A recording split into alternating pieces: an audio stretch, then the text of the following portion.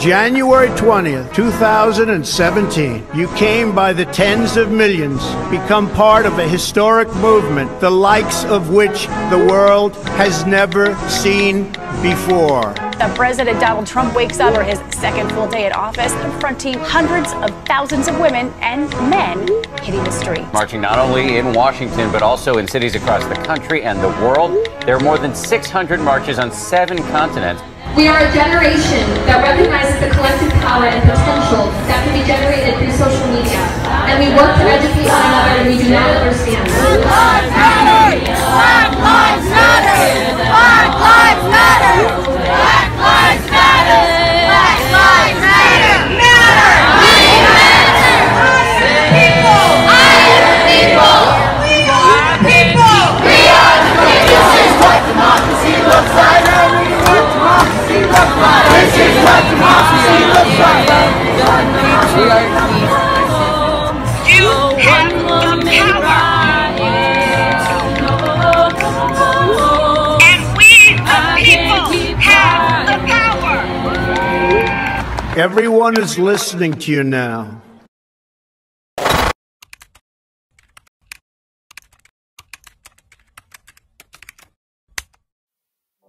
Social media has become an integral part of our everyday lives. It has made our world feel very small. Now more than ever, we are able to find out what is happening around the world in a matter of seconds. My generation is made up of activist friends in England, in Japan, in France, and more, and we have never met each other in person. We are a generation that recognizes the collective power and potential that can be generated through social media. Not only has social media helped create the feeling of having a smaller, connected world, but it has also given a platform to many voices that are often overlooked. With the many voices of people who were calling for equality with love wins, the people who fought hard to end police brutality with Black Lives Matter, and the cries of people advocating for proper gun control with Never Again. Through hashtags and shared posts, social media has become an essential tool for spreading information globally. Out of the many voices to be heard through social media, one group significantly gaining more traction by the second is women. I mean, look at this. Listen to this. Like, this is our moment. This is our moment. After President Donald Trump, a man notoriously known for his inappropriate behavior and vulgar comments towards women, was inaugurated, women across the world marched to protest his presidency. United, we'll never be divided. The march was organized almost exclusively through social media. People created event pages on Facebook, promoted the march through tweets, and encouraged people to attend with Instagram posts. Social media made it easy to reach out to a wide audience, making it essential in attracting enormous crowds around the world. From simply raising awareness on issues online to hashtag activism, social media activism has taken up many forms. But is social media ultimately effective or destructive? It's a bit difficult to assess the impact of some of the most recent social movements. I don't think hashtag movements have actually been resolved in any significant way. I think one of the best parts about social media is that it's not just about one-way communication between me and you. It's about everybody having this giant conversation. How that's changed activism is really gotten people to get involved with causes and figured out ways that they can actually participate through this giant conversation. But critics believe that through the way that social media algorithms are set up, users create their own echo chambers. It's actually more curated than we might think, but with the notion of curation comes a certain level of accountability. And the platforms are not particularly interested in being accountable in that way. Companies and corporations still manage to exploit social media movements for their own profit. We have to care about commercial spaces dominating our information landscape. We have more data and technology than ever, and we have more inequality and injustice to go with it. Despite what criticisms those may have on social media's role in activism, there's no no doubt that it is an extremely potent tool in progressing movements, especially in today's political climate.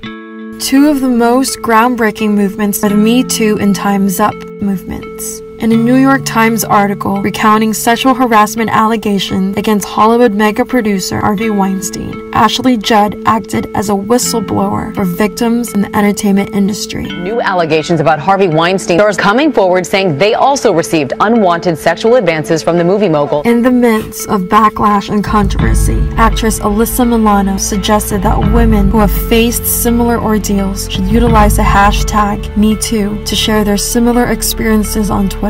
This not only allowed victims to be heard, but also created an online community backing them. The hashtag was incredibly effective, with a wide circulation of tweets and influential people behind them. Supposed powerful men were exiled and careers were ended. The Me Too campaign, created in the wake of the Harvey Weinstein allegations, inspired a former Olympian to come forward. Perhaps one of the most important outcomes of the Me Too movement are the allegations against Larry Nassar. On October 17, Olympian Michaela Maroney joined the Me Too movement. It was a lengthy post on Twitter. It came out overnight, and it accused USA Gymnastics doctor Larry Nassar of sexual abuse. Everyone's words over the past few days have been so inspiring to me. I know how hard it is to speak publicly about something so horrible, because it's happened to me too. Michaela's statement paved the way for more gymnasts to speak out. The eruption of allegations eventually led him to trial, where 156 gymnasts read their statements. We are here, we have our voices, and we are not going anywhere. He was sentenced to 175 years by Judge Rosemary Aquilina. Sir, I'm giving you 175 years. I just signed your death warrant. None of this would have happened had it not been for the rise of the Me Too movement. Born from the Me Too movement came Time's Up. The Time's Up movement was announced through social media on January 1, 2018, founded as a direct response to the Me Too movement, calling for solidarity between working class women of all industries. It's called Time's Up, a new initiative started here in Hollywood taking words into action. Thank you!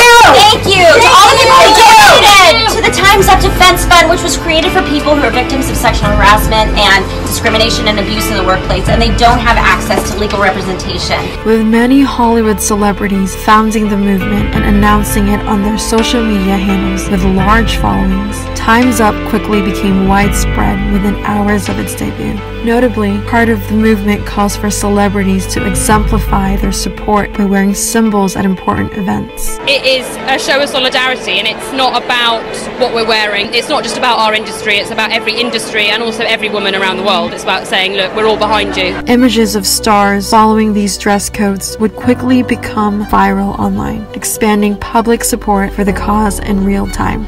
With Me Too and Time's Up movements, constant, widespread online presence, but heavily impacting the real world, it is hard to ignore the power social media has. Social media is an extremely powerful means, especially in today's political and social climate. Despite its drawbacks, it cannot be underestimated nor ignored. Through public, accessible online platforms, social media allows the voices of suppressed groups to spark progress, make structural changes, and be heard. When utilized effectively, it is entirely possible to influence and change society through social media alone.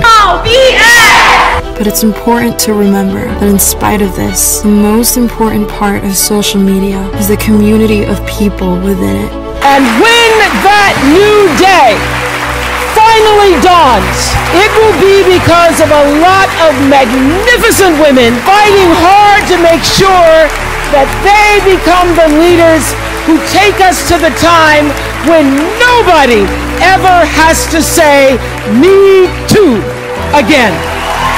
In the end, we are the advocates of our own change.